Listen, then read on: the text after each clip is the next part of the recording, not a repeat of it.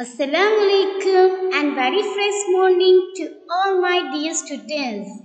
Welcome to class 7th. Students, I Miss Asma is going to take your mathematics.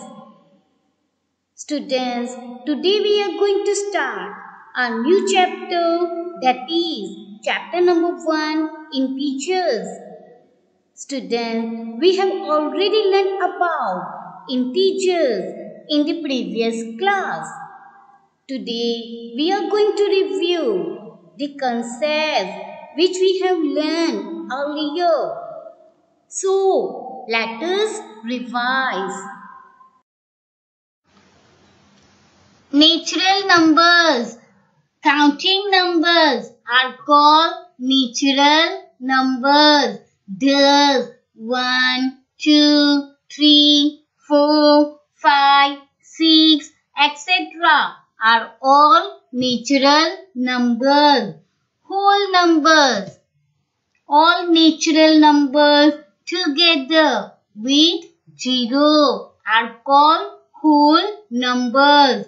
Thus, 0, 1, 2, 3, 4, etc. are all whole numbers.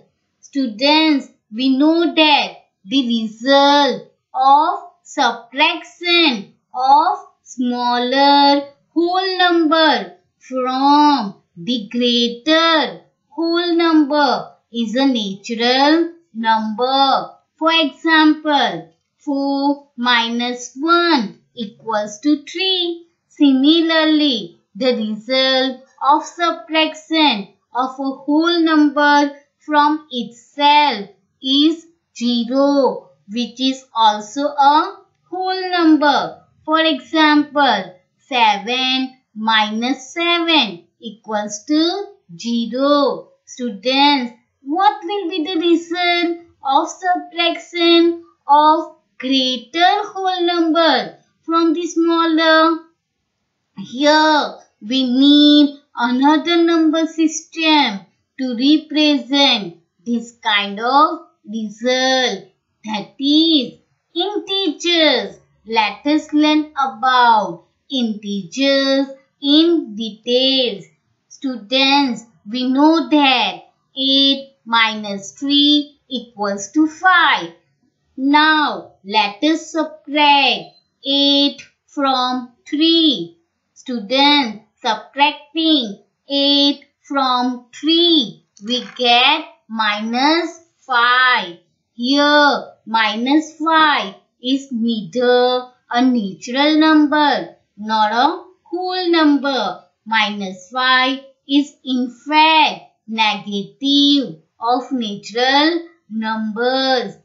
Thus, we can say that when we subtract a greater whole number from a smaller whole number, the result is a number with negative or minus sign. Such numbers are called negative numbers. Also, we can say that negative numbers are the opposite of positive numbers.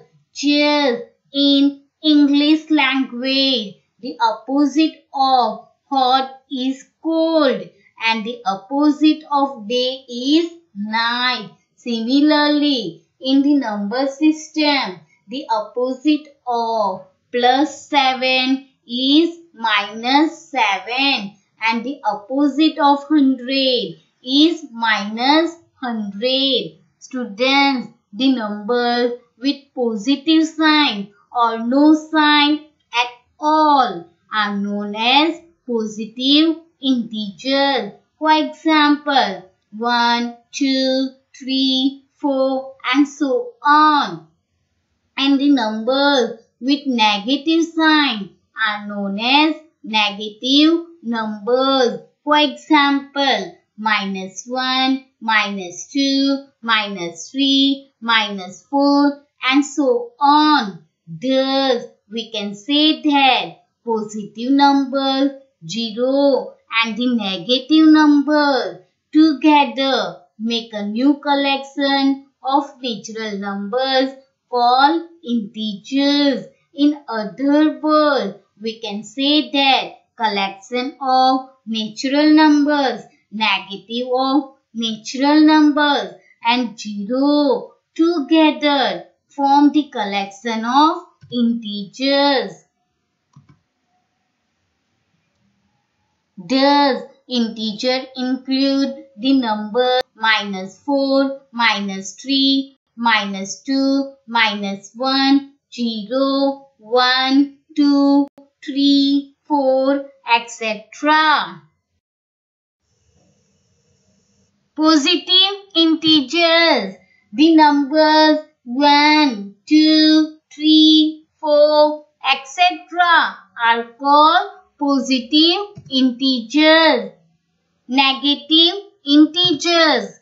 The numbers -1, -2, -3, -4, etc. are called negative integers.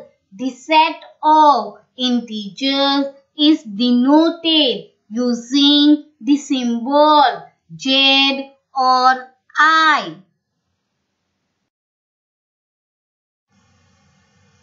Few facts to remember about integers. They are: fact number 1. A set of numbers -4, -3, -2, -1, 0, 1, 2, 3, 4, etc. is called integers and is denoted by I or Z. 1, 2, 3, 4 and so on are called positive integers.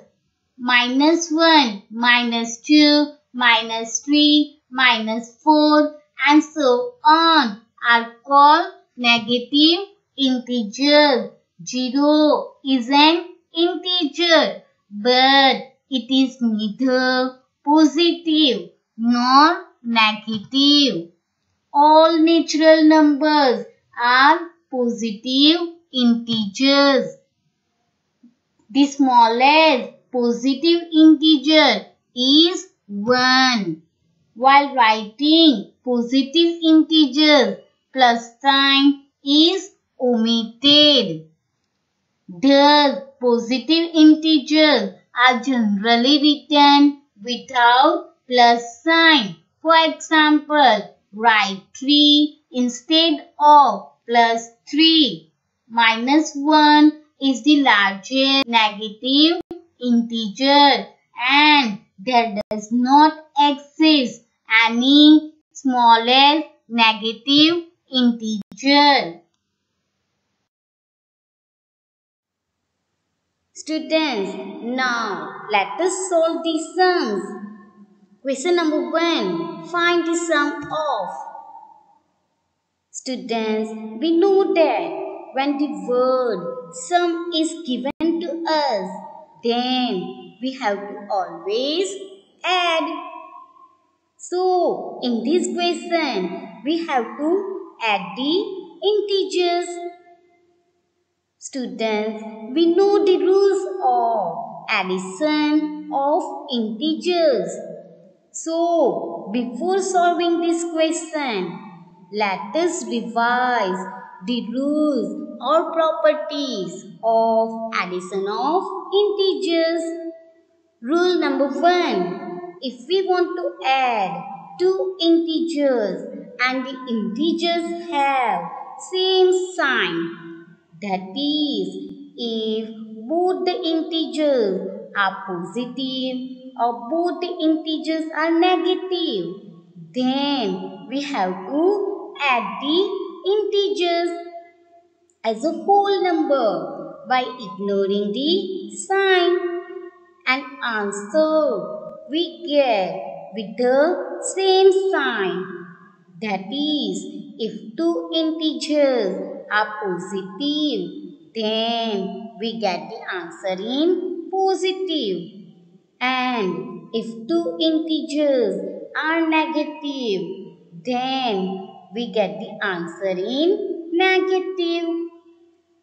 And rule number 2, if we want to add two integers and the integers have different sign or opposite sign, that is, one integer is positive and one integer is negative, then we have to subtract as a whole number from bigger number to smaller number by ignoring the sign, and answer we get with the greater absolute value. Students, we know that absolute value means to remove any negative sign of a number and make the number positive. For example, absolute value of minus 21 is 21. So now, let us solve the sums, keeping in mind the rules of addition of integers. Sum A, 137 and minus 354 equals to 137 plus minus 354. Students, we know that 137 is a positive integer, whereas minus 354 is a negative integer. Thus, as one integer is positive and one integer is negative, so we have to subtract the integer as a whole number from bigger to smaller by ignoring this sign. Thus, subtracting a smaller integer 137 from a bigger integer 354 as a whole number, we get 217, and placing minus sign before 217, we get minus 217.